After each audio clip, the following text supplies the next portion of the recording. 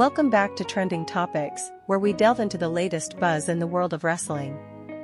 Today, we're discussing the seismic shakeup in Japanese promotion Stardom and its potential ramifications for both WWE and AEW. So, let's dive right in. Last night, the wrestling world was rocked by the news of Rossy Ogawa's departure from Stardom, amidst accusations of talent poaching.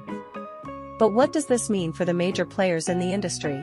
According to Dave Meltzer, WWE had been eyeing a potential collaboration with Stardom, a move that could have had significant implications for both brands.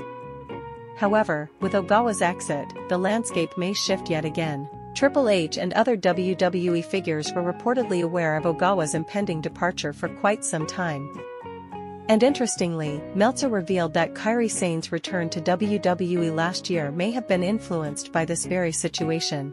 On the AEW front, Tony Khan's recent social media reaction suggests that Ogawa's exit could pave the way for a potential partnership between AEW and Stardom.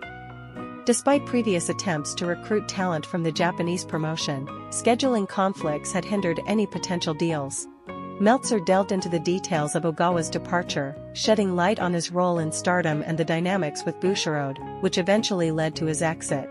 As Ogawa embarks on his next chapter, speculation runs rampant about his potential plans.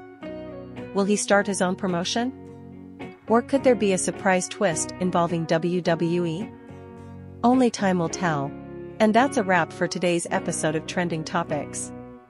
Don't forget to like, share, and subscribe for all the latest updates in the world of wrestling. Until next time, stay tuned and stay trending.